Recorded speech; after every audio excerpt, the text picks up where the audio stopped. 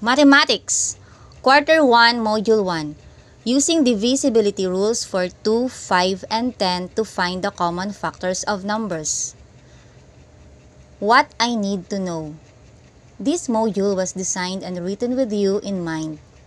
It is here to help you master the uses of divisibility rules for 2, 5, and 10 to find common factors and numbers. The module is divided into 2 lessons. Lesson 1. Divisibility rules for 2, 5, and 10. Lesson 2.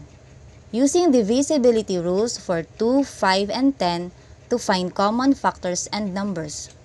After going through this module, you are expected to explain divisibility rules for 2, 5, and 10. Use divisibility rules for 2, 5, and 10 to find common factors of numbers. What I know. Encircle the numbers whose factor is the given number before each item.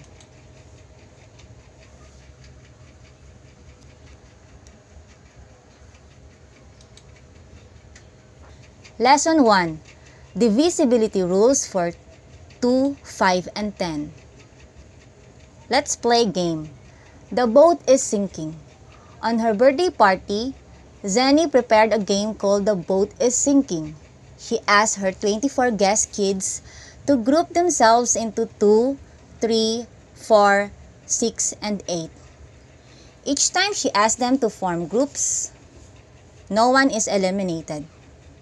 But when she asked them to group themselves into 5, 4 kids were eliminated from the game. Why is that so? If she will group the remaining kids into 3, how many will be eliminated?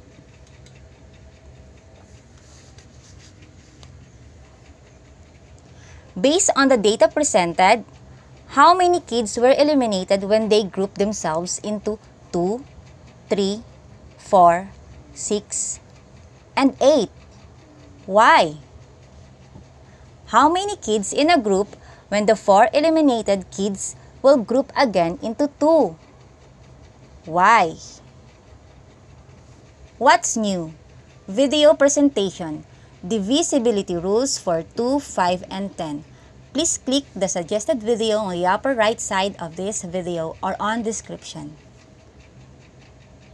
Activity 1.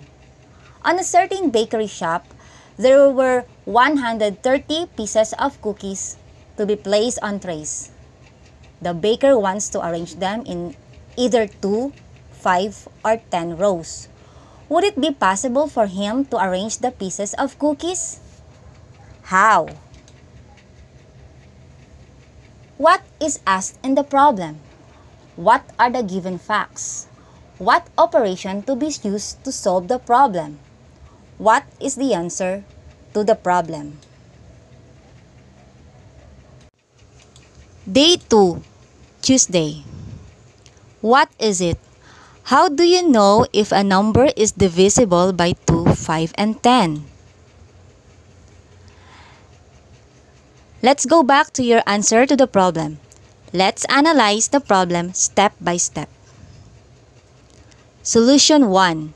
130 divide 2 equals 65. We apply the divisibility rule for 2. All even numbers are divisible by 2. 130 is an even number. Therefore, it is divisible by 2. So the arrangement of pieces of cookies by 2s in a tray is possible. Solution 2. 130 divide 5 equals 26. We apply the divisibility rule for 5.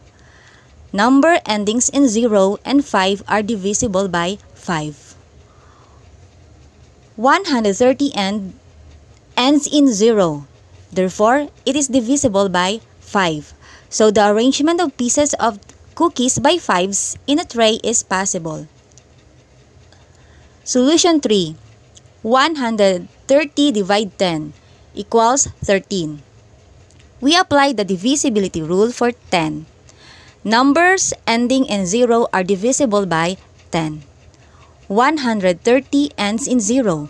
Therefore, it is divisible by 10. So, the arrangement of pieces of cookies by tens in a tray is possible. The divisibility rules for 2, 5, and 10 are grouped because they are all require checking the ones digit of the whole number. Did you understand? Write yes or no on your paper if the first number listed is divisible by the second number.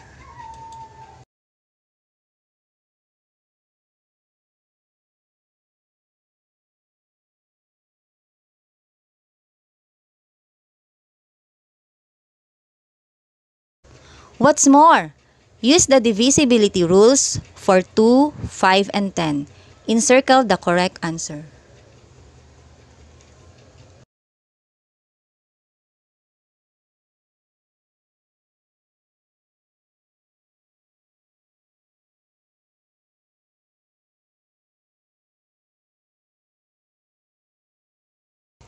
What I have learned.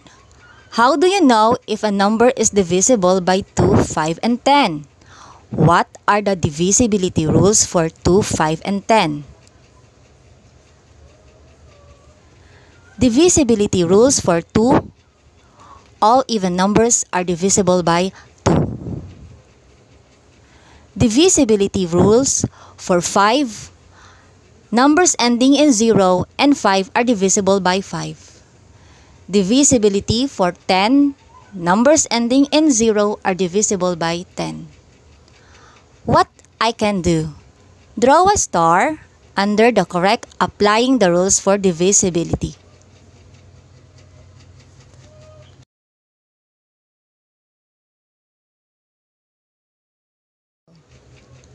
Day 3, Wednesday.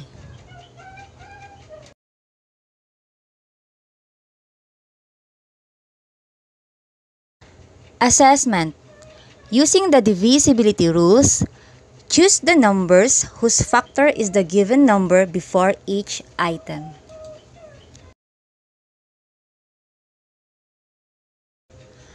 Additional activities. Write your answer in a separate sheet of paper whether the given number is divisible by 2, 5, and 10. Write yes on your paper if the number is divisible and no if the number is not divisible.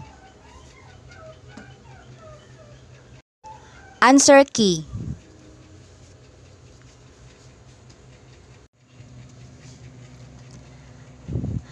Day 4, Thursday. What I know.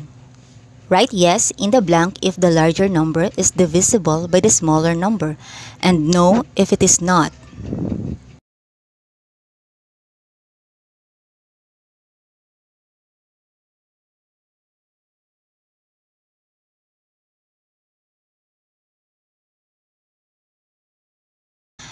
Lesson 2. Using divisibility rules for 2, 5, and 10 to find common factors of numbers. In this lesson, the learners will be able to use divisibility rules for 2, 5, and 10 to find common factors of numbers. What's in? Choose the numbers that is divisible by 2, 5, and 10.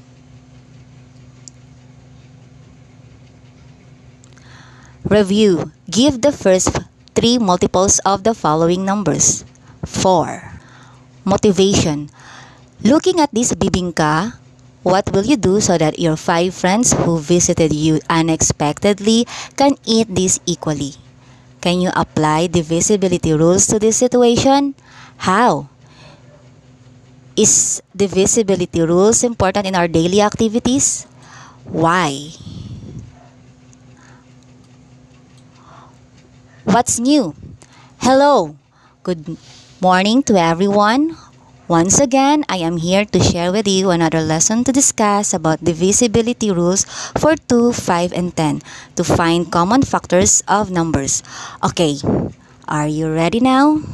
Video presentation. Please click the suggested video on the upper right side of this video. Activity 1. Let us read and analyze the word problem carefully. Mang Jose needs to have blocks of wood that are 5 meters long each. He found logs of wood in their backyard that have the following lengths in meter: 25, 50, and 61. Which of the three logs is his best option to get an equally sized block of woods without any excess? How did you get the answer? What is it? This time I will discuss to you the process on how to solve for the answer to the problem using divisibility rules for 2, 5, and 10 to find the common factors of numbers. Analyze the numbers 25 and 50, which is your answer to the word problem. What numbers divides each of the two numbers? To find the answer, we will use the divisibility rules for 2, 5, and 10 to find the common factors of 25 and 50. 25 is divisible by 5. 50 is divisible by 2, 5, and 10. The common factors of 25 and 50 is 5. So, 25 divide 5 equals 5. 50 divide 5 equals 25. Therefore, Mang Jose should choose the two logs which measures 25 meters and 50 meters, since this will give him an equally sized blocks of woods without any excess. Did you understand? Okay, I will give you another examples and I will explain further to you that the common factors of two or more numbers are numbers that can divide each of the numbers exactly. Find the common factors of the following. Example 1. 46 and 38. Find the divisibility of 46. 46 is divisible by 2. Find the divisibility of 38. 38 is divisible by 2. Example 2. 65 and 50. Step 1. Find the divisibility of 65. 65 is divisible by 5. Step 2. Find the divisibility of 50. 50 is divisible by 5 and 10. Therefore, the common factor 65 and 50 is 5. Example 3. 80 and 30. Find the divisibility of 80. 80 is divisible by 2, 4, 5, 8, 10, 20, 40. Find the divisibility of 30. 30 is divisible by 2, 3, 5, 6, 10, 15. Therefore, the common factors of 80 and 30 are 2, 5, and 10. Day 5, Friday. What's more? Write the common factors of the given numbers.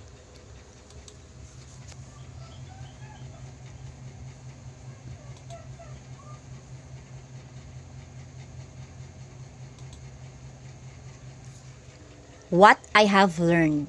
How do you find the common factors of two or more numbers using divisibility rules? When to use divisibility rules for 2, 5, and 10 to find the common factors of numbers. Find the common factors of each pair of numbers using divisibility rules.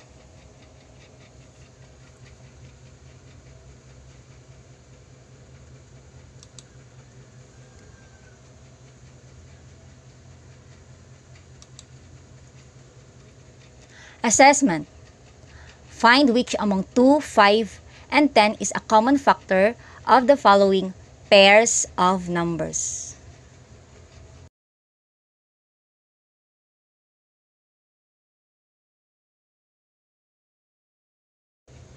Additional activities. Read and analyze the problem. Use divisibility rules for 2, 5, and 10. Solve for the answer. Mrs. Romero has two coils of wire that are 32 meters and 60 meter long. What are the possible lengths of each cut of wire? What is asked in the problem? What are the given facts? What will you do to find the answer? What is the answer to the problem? Answer key.